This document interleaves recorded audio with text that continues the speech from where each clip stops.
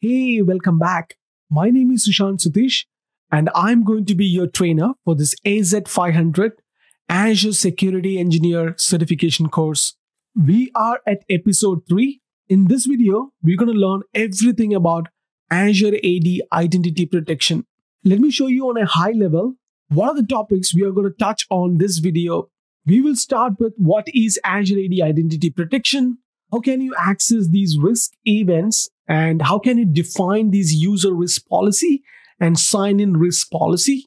We will dive deep into what is Azure AD Conditional Access and how you can set up your own CA, and what are these conditions and where are these conditions applied to. And finally, we finish off with access reviews. So without wasting any more time, let's get into it.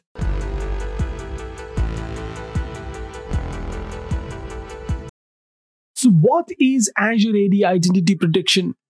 Identity protection is a tool that allows organizations to accomplish 3 key tasks. First is automate the detection and remediation of identity-based risk. Then it does investigate risk using data in the portal. And the third task is exporting the risk detection data to third-party utilities for further analysis. Identity protection uses the learnings Microsoft has acquired from their position in organizations with Azure AD, the consumer space with Microsoft accounts, and in gaming with Xbox to protect your users. Microsoft analyzes 6.5 trillion signals per day to identify and protect customers from threats. Risk detections in Azure AD Identity Protection include any identified suspicious actions related to user account in the directory. The signals generated that are fed to Identity Protection can be further fed into tools like Conditional Access to make access decisions, or fed back to security information and even management SIM tools for further investigation based on your organization's enforced policies. So let's first understand what is identity protection policies. So let's first understand what are the 3 default policies available for identity protection. Azure AD Identity Protection includes 3 default policies that administrators can choose to enable. These policies include limited customization but are applicable to most organizations. So first, let me show you how you can access these policies. Go to your Azure AD and under Security, click on Identity Protection. And this is where you can see these 3 policies. All the policies allow for excluding users such as your emergency access or break glass administrator accounts. So first, let's talk about Azure MFA registration policy. Identity protection can help organizations roll out Azure multi-factor authentication using conditional access policy requiring registration at sign-in. Enabling this policy is a great way to ensure new users in your organization have registered for MFA on their first day. Multi-factor authentication is one of the self-remediation methods for risk event within identity protection. Self-remediation allows for users to act on their own to reduce help desk call volume. The second policy we need to understand is sign-in risk policy. Identity protection analyzes signals from each sign-in, both real-time and offline, and calculates a risk score based on the probability that the sign-in wasn't performed by the user.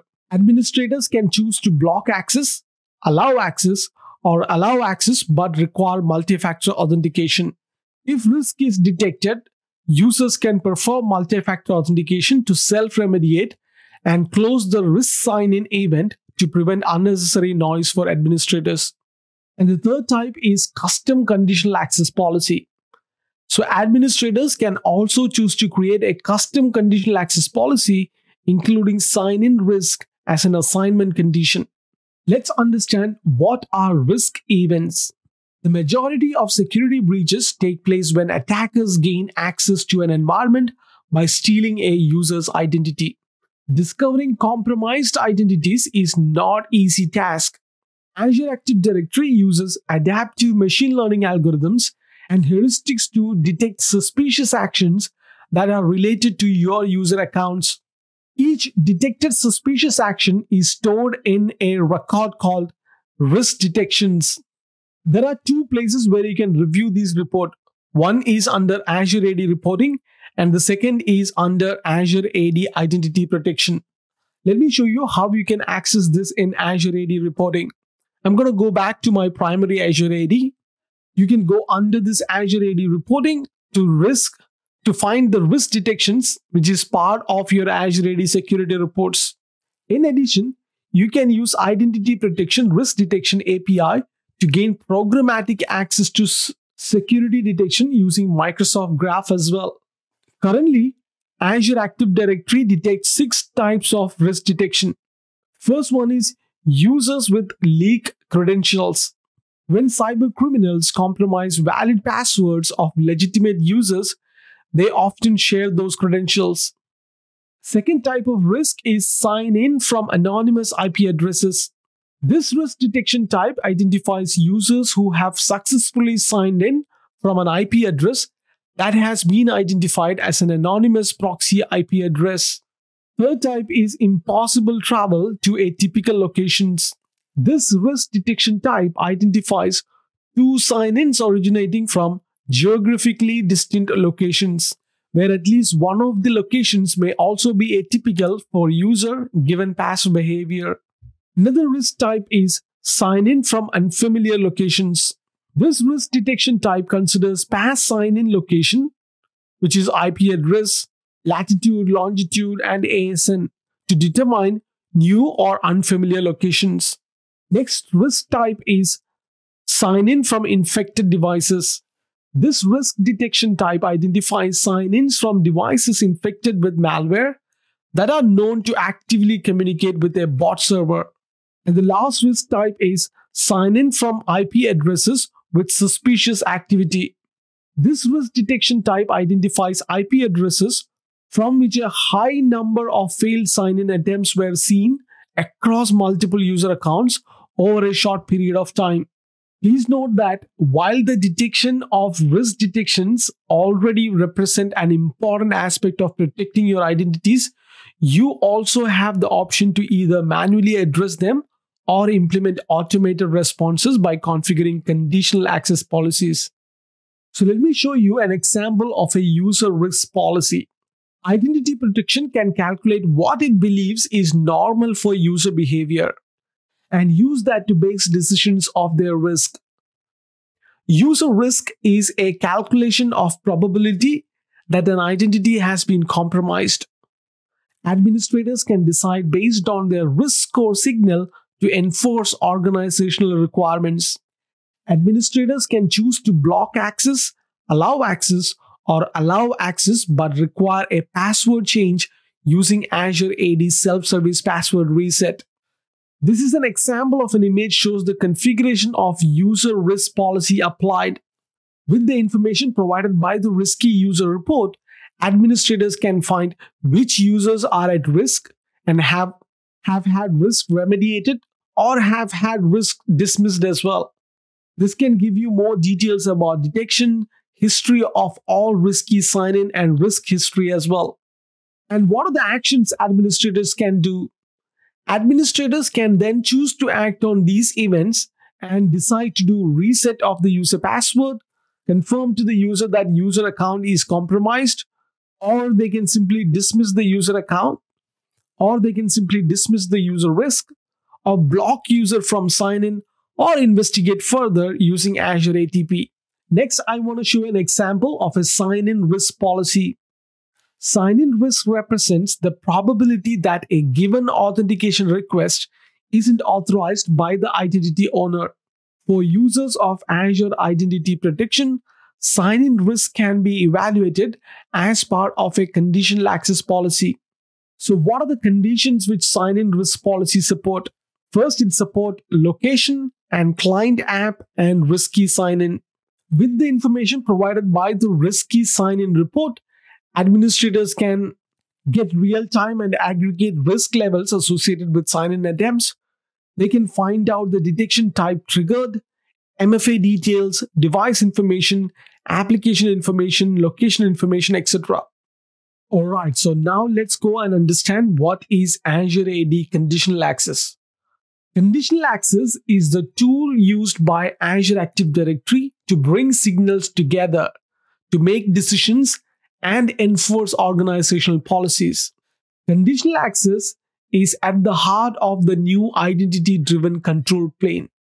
Conditional access policy is really a next-generation policy that built for the cloud.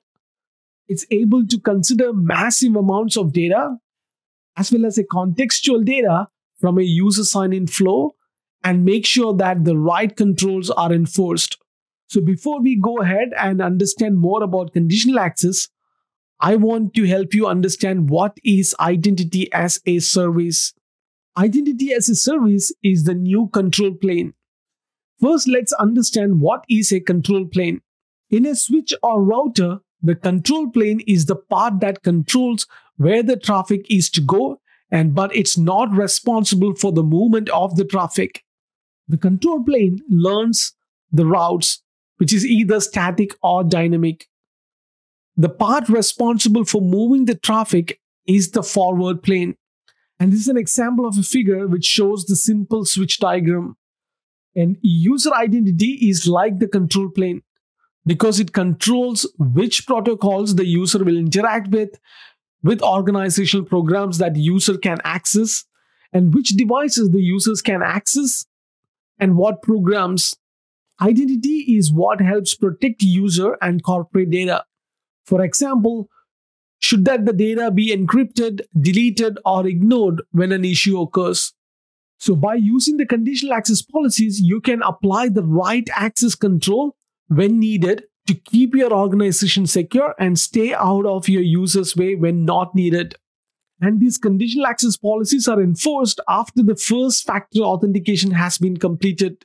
And the conditional access is not intended as an organization's first line of defense for scenarios like denial of service, which is a DOS attack, but can use signals from these events to determine access. Please note that conditional access is an effective way to enable access to resources after specific conditions have been met. Let us now understand what are these conditions. First, let me show you where you can find your conditional access. I'm on my Azure portal. Go to Security and click on Conditional Access. By default, you can find a couple of policies. You can click on New Policy. By default, conditional access comes with 6 conditions: user or group, cloud application, device state, location IP address range, client application, and sign-in risk. You can use the combination of these conditions to get the exact conditional access policy you need. Notice that in this example image, the conditions determine the access control to allow access to the application, or is it to blocking the application. With access control, you can either block access altogether or grant access with the additional requirement by selecting the desired controls as well. Please note that the users and groups condition is mandatory in a conditional access policy.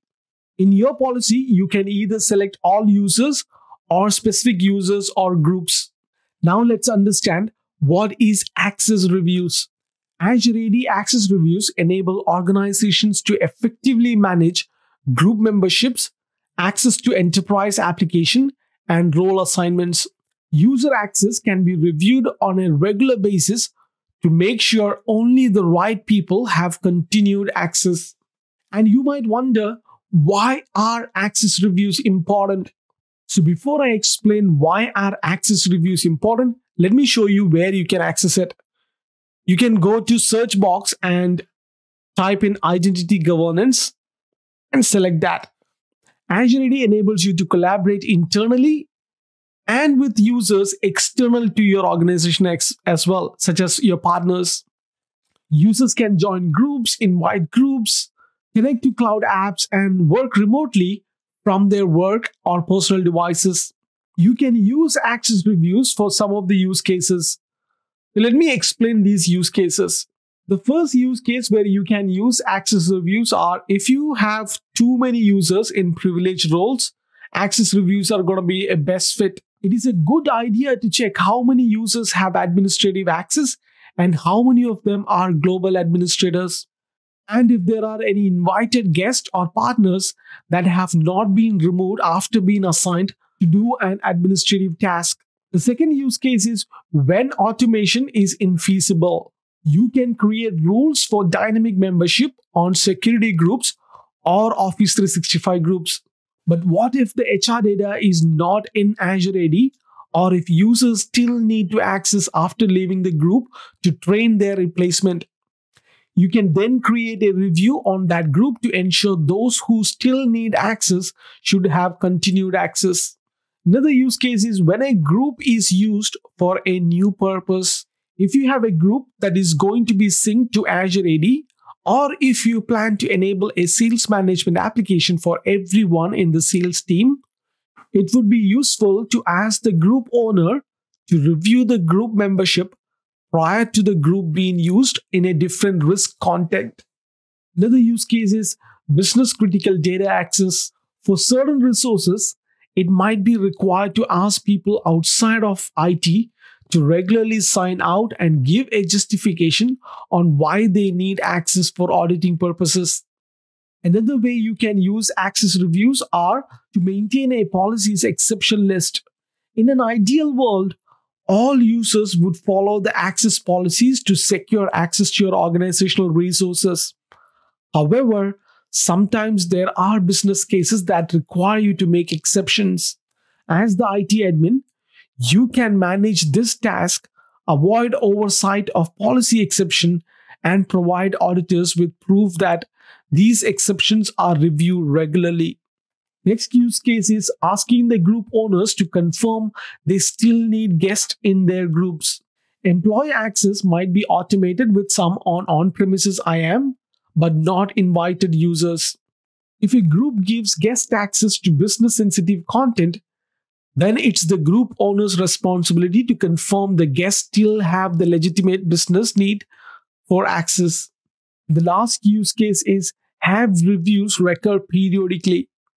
You can set up recurring access reviews of users at set frequencies such as weekly, monthly, quarterly, or annually, and the reviewers will be notified at the start of each review. And reviewers can approve or deny access with a friendly interface and with the help of smart recommendations. Alright, so that concludes identity protection lesson. In the next video, we are starting episode 4. In episode 4, we are going to learn about enterprise governance. So I will see you on the next video. Till then, take care.